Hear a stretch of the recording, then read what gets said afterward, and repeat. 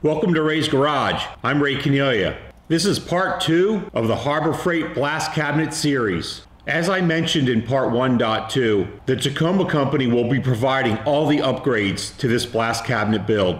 Over the past couple weeks, Mike Tacoma and I have had several conversations.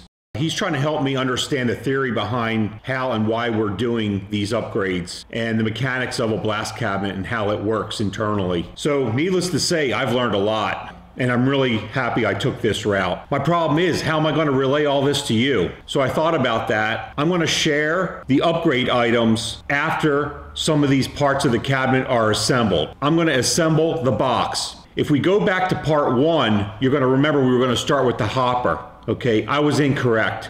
I need to walk back a couple things that I discussed about that hopper as well. I might as well mention them now. Mike said it is okay to use a silicone-based product on the joints inside the seams. It will not contaminate any paint or blast media once it's cured. The only exposed compound or caulk is the polyurethane. So we're going to assemble the top box today, and we're going to seal it with this. This is high temperature Permatex RTV gasket maker. Now, you don't have to use the high temperature. The reason I'm using the high temperature is because it's red. You can use the other flavors that are not high temperature. It'll work and do the same exact thing. The other very first upgrade we're going to use are some of the Tacoma Company's fasteners. And I'll bring you in close and show you these things up close, and I'll tell you what, they're pretty cool, man. And I'll explain how and why we're using them and where we're using them. I'm also going to stop and explain certain things when it's necessary.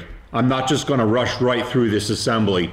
So there's going to be a little more jibber jabber. And it's very important that I stop and explain certain things. That way you'll get a good understanding of it when you go to do yours. One major benefit to the Tacoma Company's upgrades are they will all fit cabinets that are already assembled.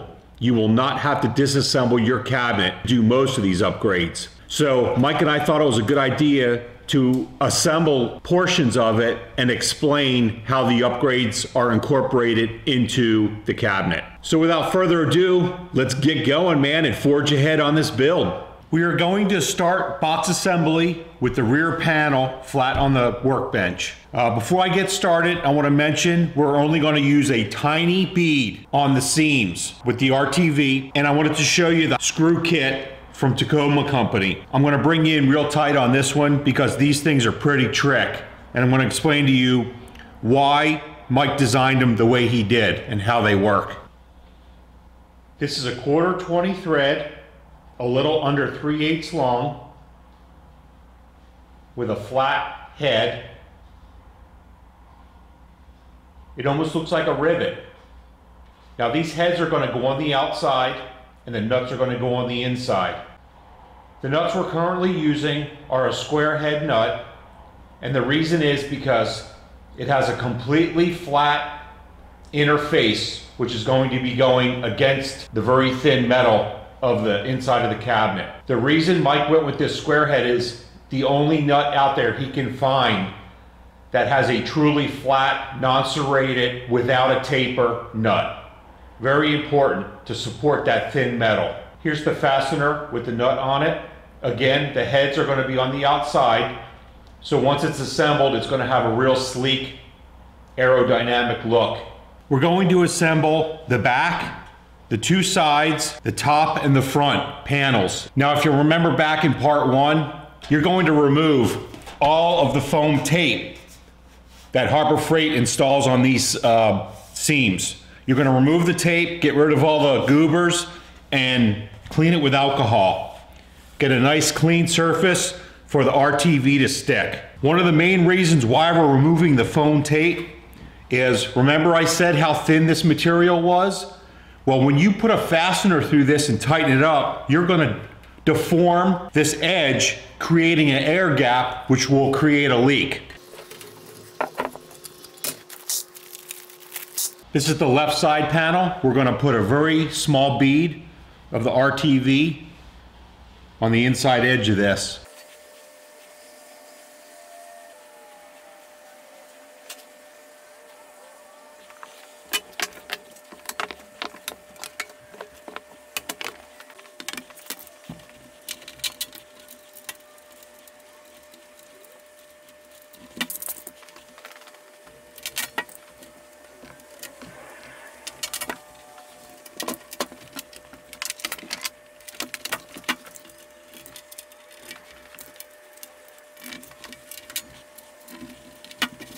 Okay, I have to stop and mention something here. The right side panel, this one,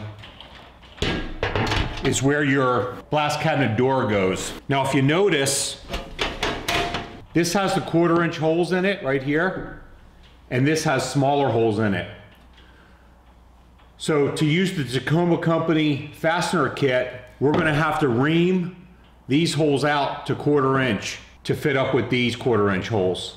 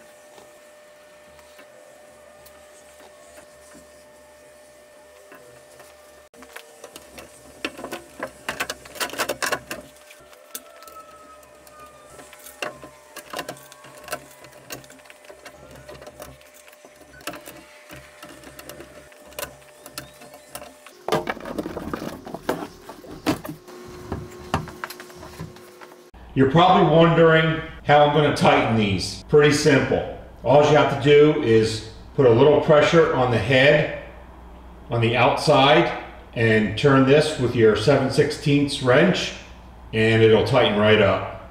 So these are all finger tight right now. I went around, when I threaded the nut onto the fastener, I just did a finger tight till it touched. I wiped out all of the excess RTV, if there was any. I had very small beads, as you saw. So I wiped up anything that spuged out. And now I'm gonna go around and I'm gonna tighten all the fasteners. Now I wanna point something out here. These fasteners, when you tighten it, you want the pointy side up. That way, when the material is blowing around the cabinet, it can't sit on a ledge right here. So all points facing up. I have all the fasteners tight, with all the points facing up. And I wanted to mention, you can also use a 12-point 1/2 inch socket for these as well, or a 7/16 open end wrench. Now that we have the cabinet assembled and the fasteners snugged up, this is the rear panel. This would be the right side of the cabinet if you were standing at the front of the cabinet. And this port here is what Harbor Freight calls their fresh air intake port. Tacoma Company calls it their vacuum port. Harbor Freight has it wrong. If you were to use this as a fresh air intake port and set the vacuum where they tell you to on the left side of the cabinet, you would suck all your media out. And whoever has it set up that way, and you're wondering why your media is ending up in your vacuum, this is one main reason why. I'll explain more in detail once we have all the upgrades installed. So the next upgrade is this vacuum port wastegate. We're going to be installing this right here.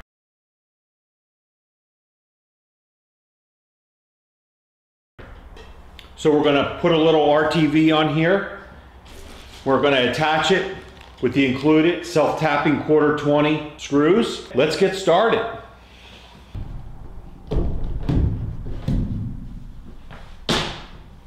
I just did some quick math, and this thing lines up about 2 inches from the top. That centers it over the hole.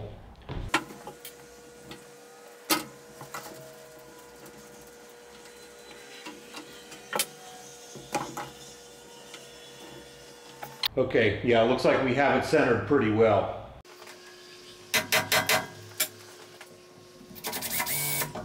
Since they're 1/4-20 self-tapping screws, I'm going to use a number 7 drill bit.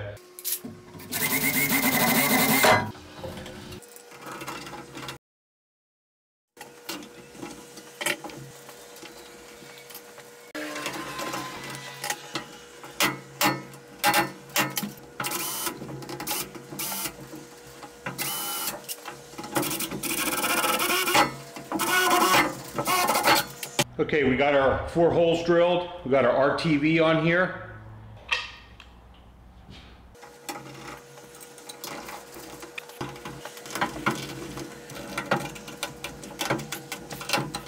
Okay, our vacuum port wastegate is installed.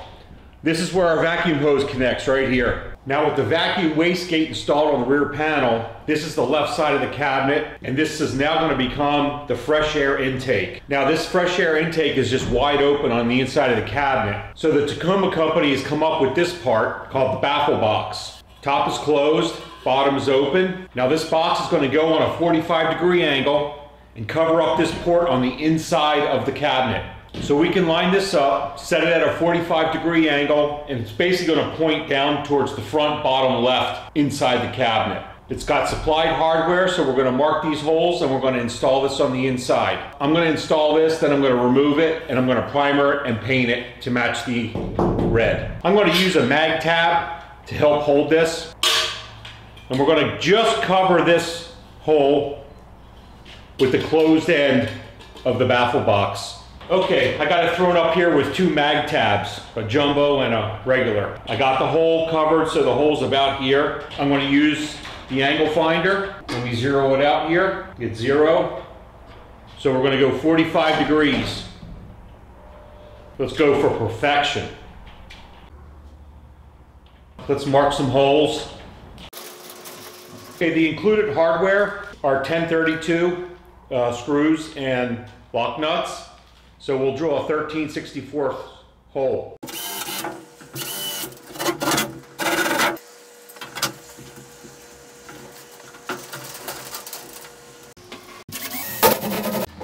We'll go ahead and install it on the inside now. Here's a better shot of the inside of the cabinet with the baffle box installed. We got the close end up here, opened end pointing down, and it's set at 45 degrees. The baffle box is 5 inches wide, 10 inches tall, and it stands 1.5 inches off. I'm going to install this latch real quick so this door's not flopping in the wind. We have one more modification for part 2. Here's the part. It's called a box top. This is the box that is around the vacuum port. It is open in the top and it's open in the bottom. You want to close off this top because we don't want blast media getting down into the vacuum on the top of this. We do not want media up here. We want the dust going up through here in the bottom, not through the top. So that way if there's any blast media, it's going to drop down because it's heavier than the dust. So what the box topper does is basically closes off the top of that box. I'll install it, show it to you installed, and I'm going to remove it and primer and paint it and then reinstall it at a later time. Basically, it just slips in right here.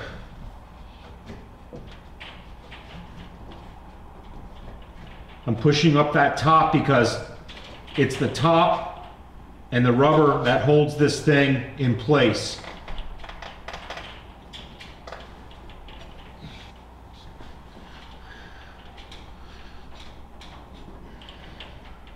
There's the box top installed. Some of your other options are, instead of installing this, I'm sure some of you have seen in other videos where people have cut this right here and folded it down and folded the edges over. Yes, it'll work, but it's not as efficient as the box top. The whole idea here is to get your dust sucked up in the bottom of this box and not through the top. You do not want media collecting on the top of there either. So it serves 2 purposes. As a recap, we assembled the cabinet with the Tacoma hardware kit.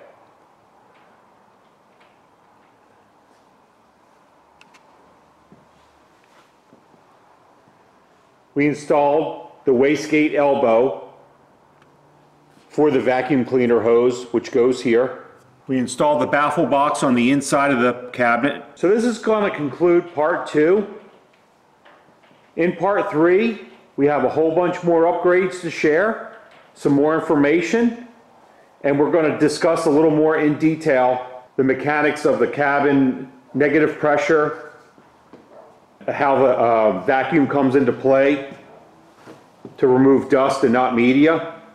So we'll get more deep into that.